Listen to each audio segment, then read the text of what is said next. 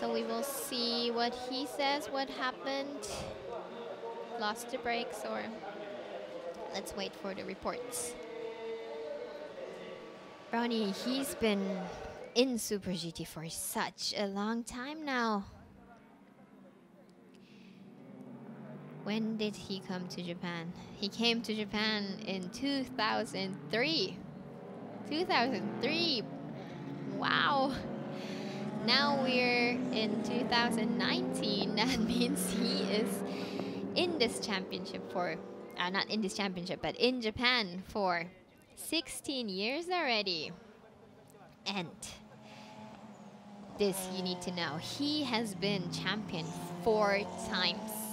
4 times champion of Super GT. This number, you don't have much. And he is fighting for the 5th time. 5 times, no one did it before. So if he makes it this year to become champion, then he will be the only one who became champion 5 times. That's true. Already a legend, but that will make a new record, and yeah, that would be fantastic. He is Italian, obviously, but inside I guess he's a little bit more Japanese already, because he speaks fluent Japanese. He thinks, or his manners are, you know, Japanized already. He obviously, of course, has this Italian touch, and his favorite food is, of course, Italian. But when you listen to his interviews, it's always, Ronnie, which country are you from? All right, so here is the safety car start. We are lining up the 500 and the 300s. We are letting go the 300s so that they can get behind the 500 class cars. We also have, during test seasons, we also have a test or practice. We do practice this safety car start. It is unique. It's for those who are watching it for the first time, is a little bit complicated. However, it's not that. Okay, so we're letting go the 300s, and there is the leader of the 300s, who will be... Okay, so here's the interview with Ronnie, who came back to the pits. What did happen? Can you explain what happened? So when he went into the 130R, oh, the right tire. He got a flat tire. And then he lost control and just went straight into the wall. Yeah, because it was all of a sudden he was a bit shocked, or it was just an instant. How is your body reacting to it? Okay, the tire barriers was, I mean, it's Suzuka, so it's not that a big impact he had, so his body is okay. So this time he retired, so let's look forward to the next race. And he's like, yes, thank you, sorry, but thank you for always cheering for us. Oh, that were the tires. So, as I said, I think the Michelins, they got the prediction for this temperature wrong, I guess. Or maybe it was some, I don't know, maybe he had some contact with someone or something, and the tire just didn't make it.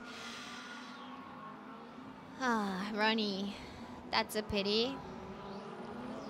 To, you know, just not finish the race as a driver, that's frustrating, I would say. But heads up, we will see you at the next round, which will be in Thailand. Okay, so getting back to the race, still the safety car. We did have the 500 and 300s lining up in the right positions, and it starts again like it did at the first start.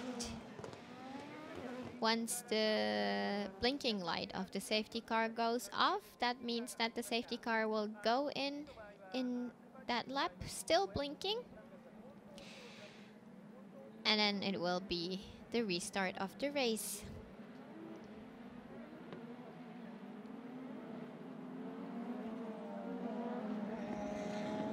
So Nakajima, he needs to focus and do a nice restart again. It is such a pity. He had so much gap and he was about to, I'm super sure he was about to give that gap to Sekiguchi, who deserves it because he did such a great job at qualifying. But now it's 0 again. And we have the 300 class. Sato, again. I believe he has this tension again. Oh, I think the pits will get busy. All these teams are preparing for the pit stop.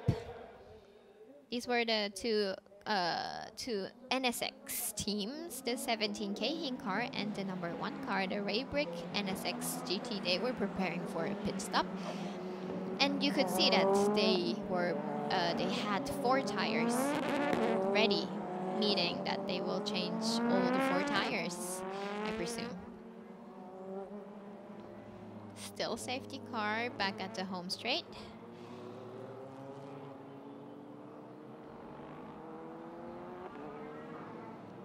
After 22 laps, it's still the 2 Toms cars in the front. Are they going to do a 1-2 finish on the podium? And there's another Lexus car following, so 1, 2, 3 on the podium, Lexus? Or is the 12th car, the Cosonic, catching up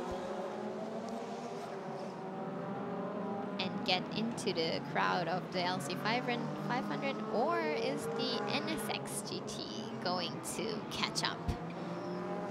Talking about this Suzuka circuit, it's a home circuit for the Honda cars, so it should be that the Honda cars are showing a good performance. And not only the car manufacturers, the tire manufacturers. Oh my god, what is happening to the 500 class? It's Bridgestone. From P1 to P8, it's all Bridgestone. Wow. Good job you guys are doing. Impressive. Looks like they got the right tires ready. Ooh, oh my god, the pits are getting busy. This sometimes happens when the safety car gets right in the timing where everyone was trying to do the pit stop. This is going to be a mess, I'm telling you. I am not sure which cars are preparing 2 tires, 4 tires, or even non-tires. So that's the part where the pit reporters get crazy. It's going to get nasty in the pits, really. Just run around and look which car is doing what kind of pit work. Alright, the safety car is still blinking. Still on. We are about to enter the spoon.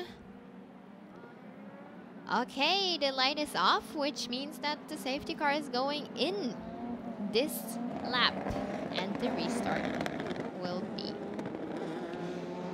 Nakajima and Hirakawa. They need to concentrate now. It's a battle of Lexus cars, 1, 2, 3, and then Roster from behind. How will the restart be? Still weaving. You know, once they slow down the tires, they cool down a bit. So it's okay. So he is getting on racing speed again. Nakajima pulling. So now he cannot. He can only accelerate now. No de-acceleration. All right, going to the final corner. It's the restart of the race. Oh, But in this timing, oh my god, look at the pit, look at the pit. All those machines rushing in, all the 500 classes. It's the number 1 car, 17, 16, 19, and 13. Wow, all these 500 class cars just rushed into the pits. It gets nasty. It's about... I want to know who is changing what. Looks like Reivik, they did the number 1 car, they did change all the tires. All 4 tires they changed. You can see all these cars, you know, running. Oh, the leader of the 300 class. They're not changing tires. Look at that. They don't have any tires ready. This is strategy. This is Takeshi's strategy. Not changing the tires. That means that they will save around 30 seconds. It's for the tires, and also because the tires are warm, you don't have it out. The outlap is as quick as always. That was quick. Look at that. That was 24.8 seconds. And Reivik was quick too. They did change 4 tires and had a pit stop of 36.1 seconds. Now it's the pit strategy. Wow, wow, it's a mess. Oh my god, so many cars in the pits. This is exciting, isn't it? Still the 2 here. Nakajima trying to win a little bit of gap. Just he wants to give it to Sekiguchi, just make a little bit of margin. Oh, but he went in. Nakajima is in the pits. In the pit. And Yamashita Wako is following too, but Hirakawa is still on the track. How is this going to turn out? Look at the pit timing now. They are changing tires, obviously, so that Sekiguchi can push to the fullest. We have the pit timing for the 6 Wako's car and the 36 car, the AU car, who is going to get out. Oh, and you also see the board for the 37 car, so this means that the keeper Tom's car is going into the pit next lap. Reivik had a time of 36.1 seconds. They have 2 seconds. Almost the same timing. Wow, impressive. Usually we say it's about 40 seconds to do the pit stop, but they both did it within 38.4 and 38.5 seconds. Whew. Can I get some time to breathe? This is exciting. So, and we have, I believe that the keeper car is going in this lap.